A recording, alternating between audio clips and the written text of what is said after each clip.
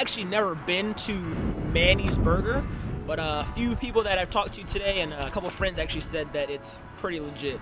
So I figured we make it a point to stop here today and see what they had to offer. First impression, it's a big-ass cheeseburger. The way they prepare them, actually, instead of using bacon, it's a slice of Canadian bacon.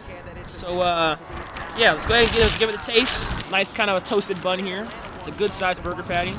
Let's check it out. And yeah, it's a pretty solid cheeseburger. Nice little bit of mustard on there, which is actually pretty good. Nice little spice to it.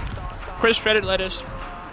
And that ham is different, but it's good. I mean, I paid for 2 of these big burgers, $7, $8. You can't beat that. So it's all good. Awesome. Shit changed. Weird night and everybody was tipsy hanging.